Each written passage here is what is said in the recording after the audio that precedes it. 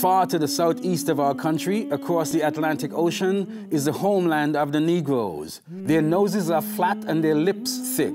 Their hair is woolly instead of being straight or curly like ours.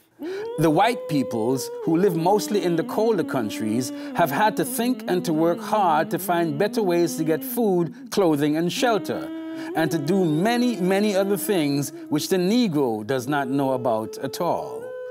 The white races have proved themselves superior to all others in many ways.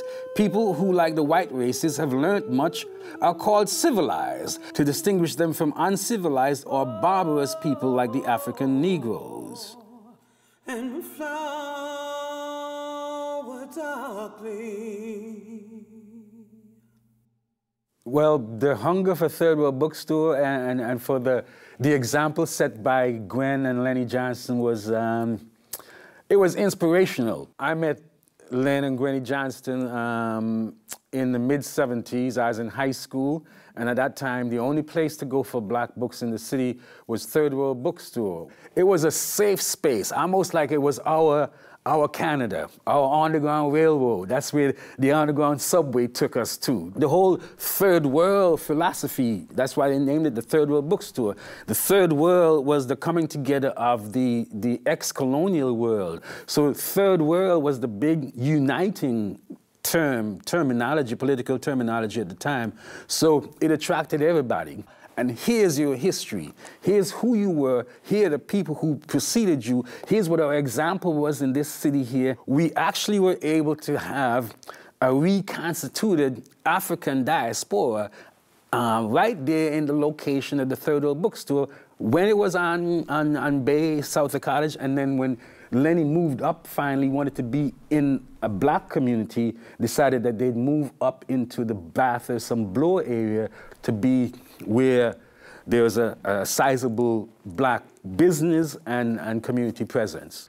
That these two African Canadians born in this country would have a flock of people from the rest of the world, the Caribbean and Africa, Latin America, come in there, and they actually become our grandparents, our parents, our source of inspiration, our source of soothing, our source of politics, and a way for us to see the world.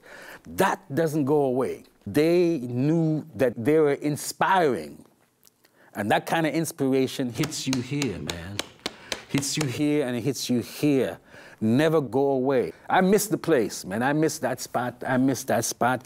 It ended up after Gwen and Lenny died there, the store closed. But for those of us who were around that time, the Third World Bookstore is not dead. Gwen is not dead. Lenny is not dead.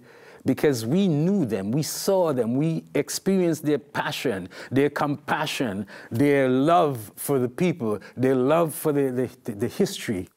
They're the ones who made us feel that we meant something.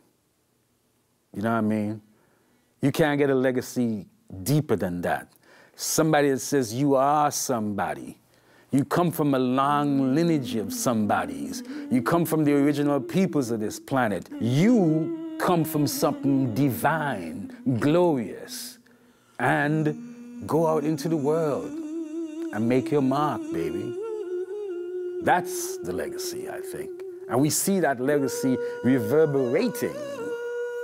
Even this project, if you will, comes out of that bouncy reverberation of spirit, beauty, wonderfulness, dedication. I want to write you poems that are machetes of the mind, poems that grip at heartstrings, poems that make bodies shudder at your sufferings and the sufferings of the people and the strength of the people in that suffering. I want to sing songs of the children singing, in the rain falling, in the grass growing, in the sun shining, in the world loving. We shall learn to swim with machetes against the moons in our hands and flower darkly. And flower darkly.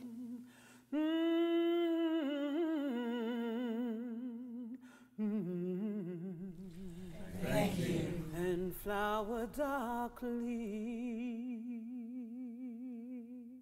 You withstood you built on. You push through to a new dawn, a towering inspiration, bringing forth the foundation for a new nation. Sing, little children, sing all the world, sing in the curves, every boy, every girl. Machetes rising